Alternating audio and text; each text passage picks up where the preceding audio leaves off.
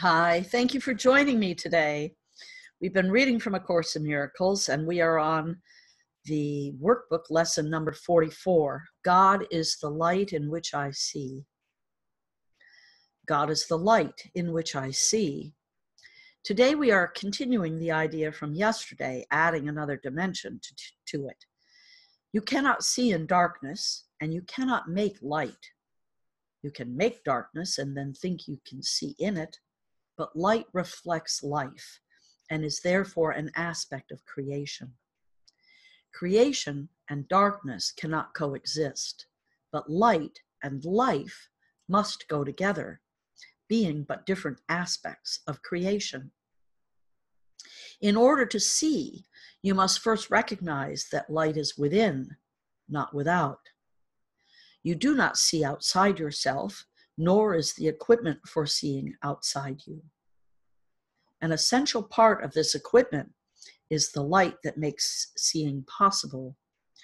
It is with you always, making vision possible in every circumstance. Today we are going to attempt to reach that light. For this purpose, we will use a form of exercise which has been suggested before and which we will utilize increasingly. It is a particularly difficult form for the undisciplined mind and represents a major goal of mind training. It requires precisely what the untrained mind lacks, yet this training must be accomplished if you are to see. Have at least 3 practice periods today, each lasting 3 to 5 minutes.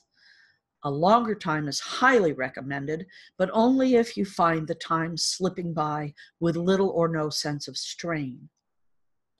The form of practice we use today is the most natural and easy one in the world for the trained mind, just as it seems to be the most unnatural and difficult for the untrained mind. Your mind is no longer wholly untrained. You are quite ready to learn the form of exercise we will use today, but you may find that you will encounter strong resistance. The reason is very simple. While you practice in this way, you leave behind everything you now believe and all the thoughts that you have made up. Properly speaking, this is the release from hell. Yet perceived through the ego's eyes, it's a loss of identity and a descent into hell. If you can stand aside from the ego by ever so little, you will have no difficulty in recognizing that its opposition and its fears are meaningless. You might find it helpful to remind yourself from time to time that to reach light is to escape from darkness, whatever you may believe to the contrary. God is the light in which you see. You are attempting to reach him. Begin the practice period by repeating today's idea with your eyes open. Then close them slowly, repeating the idea several times more. Then try to sink into your mind, letting go every kind of interference and intrusion by quietly sinking past them. Your mind cannot be stopped in this unless you choose to stop it. It is merely taking its natural course. Try to observe your passing thoughts without involvement and slip quietly by them. While no particular approach is advocated for this form of exercise, what is needful is a sense of importance of what you are doing. It is inestimable value to it. It's inestimable value. And that's the word. It's inestimable value to you and an awareness that you are attempting something very holy. Salvation is your happiest accomplishment.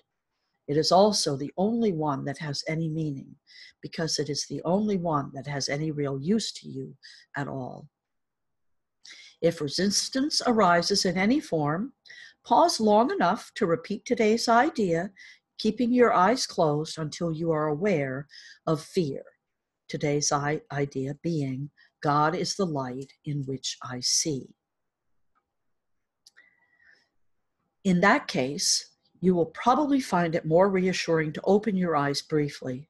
Try, however, to return to the exercises with eyes closed as soon as possible. If you are doing the exercises correctly, you should experience some sense of relaxation and even a feeling that you are approaching, if not actually entering into, light. Try to think of light, formless and without limit, as you pass by the thoughts of this world. And do not forget that they cannot hold you to the world unless you give them the power to do so. Throughout the day, repeat the idea often, with eyes open or closed as seems better to you at the time, but do not forget. Above all, be determined not to forget today.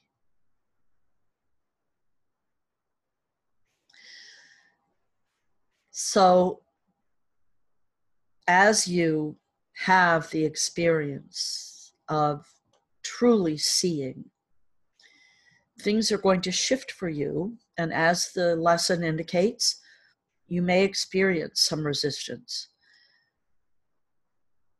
If you want to become what you really are, you must be willing to let go of what you think you are. I hope that you will continue with this work, because I know what you are, and I would love for you to know what you are.